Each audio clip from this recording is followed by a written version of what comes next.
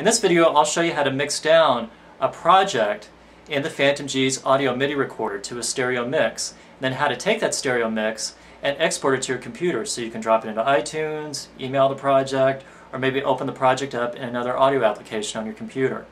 It's very easy to mix down your song in the Fantom-G once you have your track completed.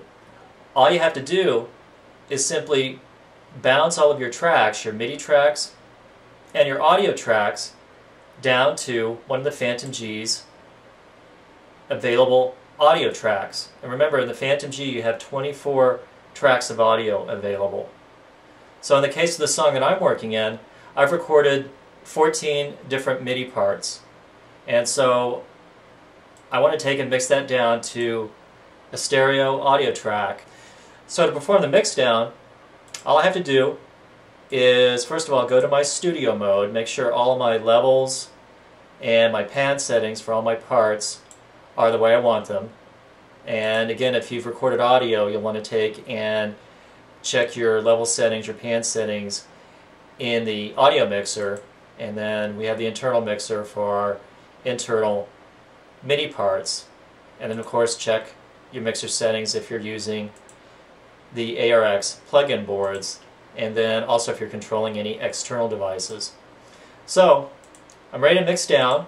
Go back to Song. Then all I have to do is click on, first of all, make sure I'm on an audio track, an open audio track. And in this case I'm going to choose track 2. And then click on Record, and you get the audio record standby screen. And for audio record mode, you want to choose resampling. So to perform the mix down, all I have to do is press Start and let the Fantom-G play.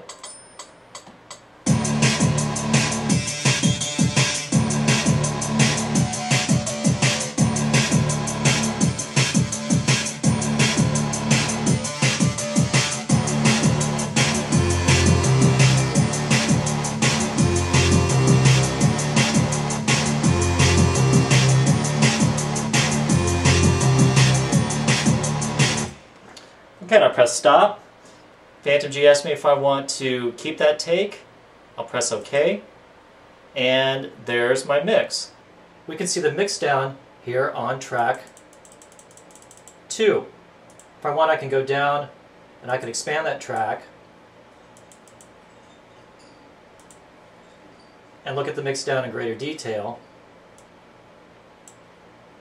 But what I want to do next is I'm going to click on F8 Song Edit, and then my track will highlight, and I want to next go to F4 Edit. And my mixdown will appear now in the sample edit or the audio edit part of the Fantom. And if I want to preview or verify my mixdown, I can do that by simply clicking and holding down F7 Preview.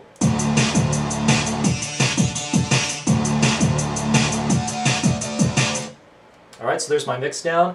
If I want, within the screen, I can take and I can edit or trim the start point, if I want to do that, or the end point. Or I can also perform other audio functions. But in the case of my mix down, I'm going to keep it as it is, and now we're ready to save this audio file to memory and then export it over to our computer. So what I want to do next is I want to write the sample to memory. So to do that, go to F1 Sample List, go to User Sample 0002, which is the mixdown I just created, and I want to press F2 Save. I'm going to leave the sample the same name, 0002, and that's important, and you'll understand why that is in a moment. So press F8 OK, and then F8 Write, and then save the sample. Alright. Now we're ready to mount the Fantom-G's memory onto our computer. So again, to do that, we go back to System, click on that, go to USB Storage, press F8 Select. In this case, I've been saving all my work to the Fantom-G's USB memory, so I'll choose F2. And now the Fantom-G has mounted onto my computer. I click on that, and I want to go to next to my project. In this case, I want to go to Dan Project, which is the project I created on my USB drive. Click that, and I want to go to Next to Sample, SMPL. That's our audio folder. Click on that. Then we want to look for audio file 0002. That's the mixdown that we created on the Fantom-G. Now, all we have to do is just drag and drop that file to the desktop of our computer.